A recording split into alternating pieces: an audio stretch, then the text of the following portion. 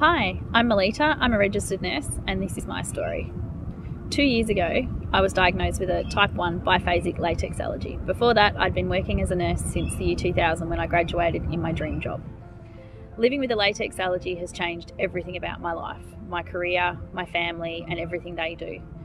Originally, when I was first working in nursing, I developed a sensitivity to latex, developed a rash on my hands that became quite itchy, and when checking with other staff, they suggested I stopped wearing latex gloves. From that time on, I never wore latex gloves, but I did continue to work in a healthcare setting that always used latex gloves around me.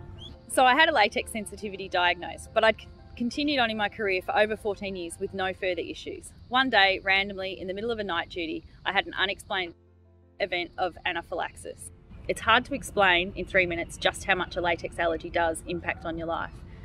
It changes everything you know in your life dramatically. Not only my life, but the life of my family and my friends and everything that they do. Everything that you take for granted in life becomes something that you have to think about and process. The spontaneity in life has disappeared a little because everything you need to plan to go out for dinner, you need to plan to do your groceries. Latex is literally everywhere. Imagine yourself working your normal night duty, planning the care of your patients, checking on them in bed, and chatting with your colleagues in the passage. Then without warning, you turn red, develop hives and an itchy nose. You feel like you've scored a huge hit of hay fever. Then you notice your tongue is swelling. Then vaguely in the distance you hear a familiar voice calling, "Melita, Melita, are you okay? Quick, someone call a Met." It's the after hours coordinator, both your colleague and your friend.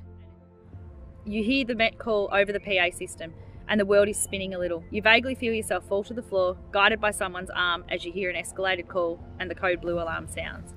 That was me. Without warning, I was suddenly the patient in intensive care and not the ANUM on night duty.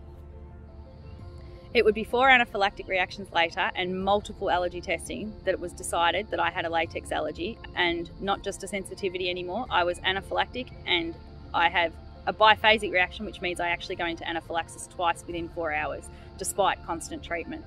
The implications on an individual's life with a latex allergy are huge. My life, the life of my family and my friends has changed dramatically.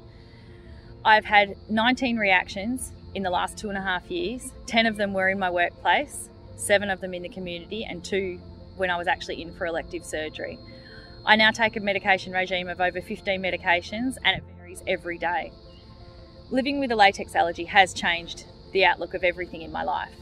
Having to train my 8-year-old daughter to use an EpiPen because she is the only other person at home with me to do it was something I never would have considered was something that had to happen. And it's a really difficult task to explain just how much it impacts on her, the things she's had to give up, the things she can't do, and the things we can't do together as a family. Just the simple things like planning to go out and about, to sort of go out on a whim and yes, we'll do that, is the stuff that we just can't do anymore. We go, yes, we'll do that, but let's just make a few phone calls first, make sure it's safe, and then we plan everything. We always have to have a backup plan to make sure that if something happens while we are out, I've got somebody who knows where we are, who can pick Maddie up if I have to go to hospital. And the reality is this happens, and it's happened many times. I guess the reason for sharing my story is to try and make people aware of latex allergies and how quickly they can change. If you do have a rash or develop asthmatic symptoms quite unexpectedly, then it's really important that you do get it checked.